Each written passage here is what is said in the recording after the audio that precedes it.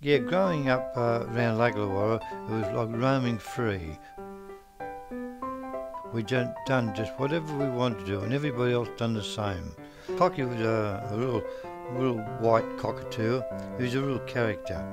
My mum used to be on the Mondays, she'd be doing all the laundry washing with an old copper, and that was at the back of the shop.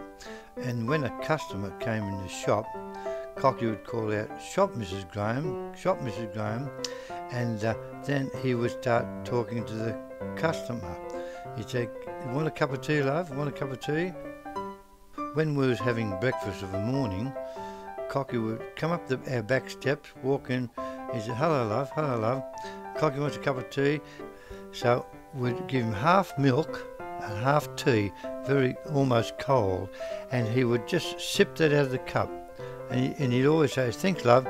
He was never caged once. He was never tied up. He just walked freely around our yard for 20 to 25 years. The old cow was like a house cow.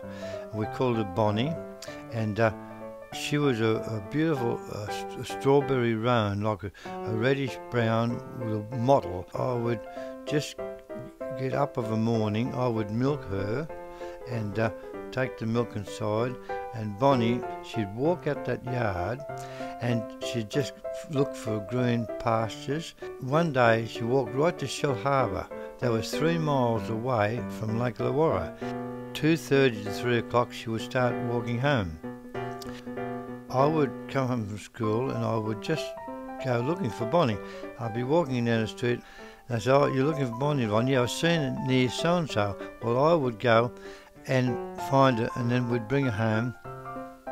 On Saturday or Sunday, I'd be milking her late, and there might be 3 or 4 or 5 of my young friends.